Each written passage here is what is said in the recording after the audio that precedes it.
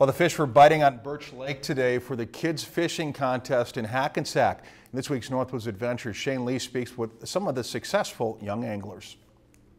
More than 100 lines hit the water off City Pier for the first Hackensack Kids Fishing Contest of 2012. Young anglers reeled in 419 fish over a 2-hour period. For a lot of the kids, it's their first opportunity at fishing. A lot of them come back year after year after year. The contest enters its 16th year and has grown to include more than 1,000 participants every summer.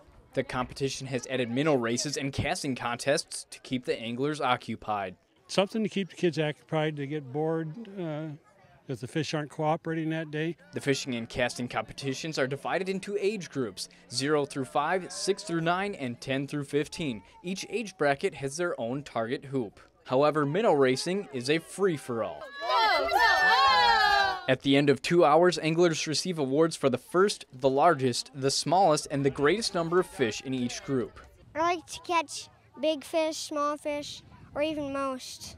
Quentin's 30.4-ounce bass stood out as the largest fish caught at today's contest. It kind of felt like a northern first, and it felt like my line was about to break, and we got it in with the net. While most people are usually after the largest fish, catching the smallest fish might actually be the bigger challenge because you have to be extremely gentle.